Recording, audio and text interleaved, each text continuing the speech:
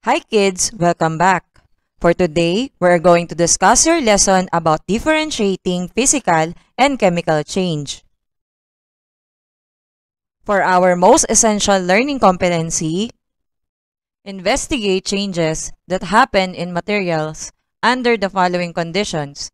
Number 1, presence or lack of oxygen, and number 2, application of heat. For today's objective, differentiate physical change from chemical change. Let's ignite your curiosity, discover something new, unleash your inner scientist with Science 5! I am your virtual teacher, Teacher Regine.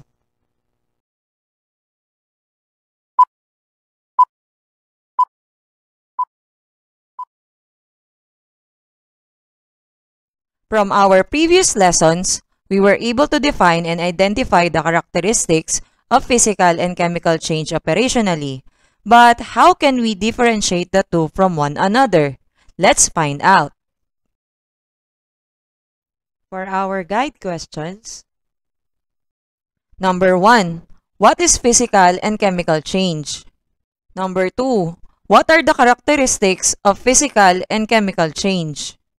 And number 3, how to differentiate physical change from chemical change.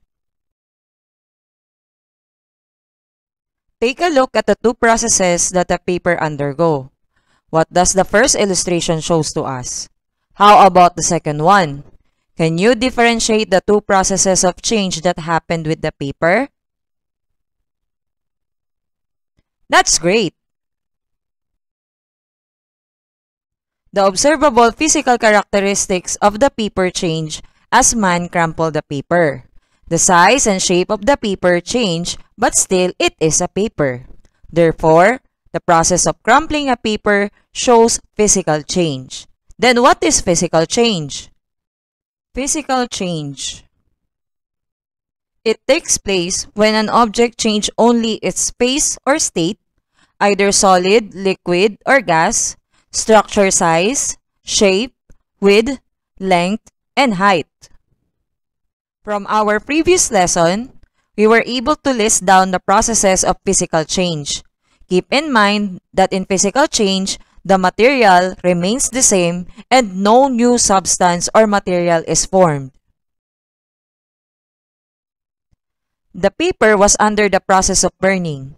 Burning a material requires combustion. The white paper turns into black and we cannot see any traces of white paper. The black material is now an ash, which is a new substance. The process of burning falls with chemical change. Chemical change. It only takes place when a new substance or material is formed. This could be possible if the material is exposed to heat. Burning is only one of the processes of chemical change. Just remember that in chemical change, a new material or substance is formed. Let's go back with our first example. What do you think are the observable characteristics in this illustration? Good job! Since it falls under physical change, here are the observable characteristics. Change in size, change in shape, change in texture, change in length and width, and no new product is formed. To identify the characteristics of physical change, we need to keep in mind the following observable characteristics. Number 1, change in phase and structure. Number 2, change in size. Number 3, change in shape. Number 4, change in width, length, and height. And number 5, no new product is formed. For our second example, what do you think are the observable characteristics in this illustration? Good job! Since it falls under chemical change, here are the observable characteristics. change in color, heat is applied, and formation of a new material is present. To identify the characteristics of chemical change, we need to keep in mind the following observable characteristics.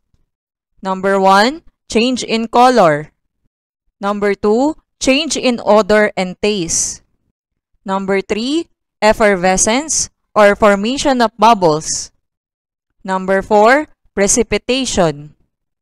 And number 5, exothermic and endothermic reactions. This is Venn diagram. By using this diagram, we can compare the similarities and differences of physical change to chemical change. Let's try with slicing an apple and with rotting apple. Can you list down the observable characteristics in slicing an apple? I'll give you 10 seconds to write it down.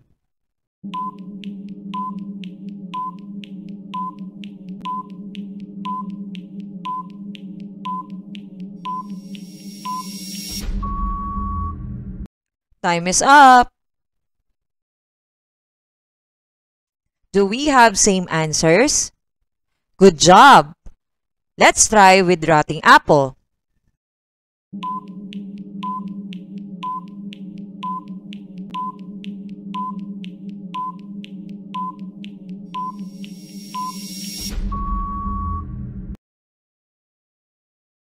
Awesome! You were able to give the characteristics of rotting apple. Now this time, do you notice similarities between the two processes? What do you think they have in common?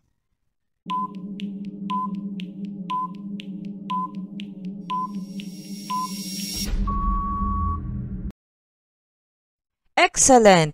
You are now able to differentiate physical change from chemical change. Did you learn something new in our today's lesson? Good job!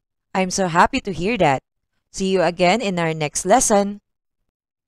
This is your virtual teacher, Teacher Regine. See you again in our next one. Bye!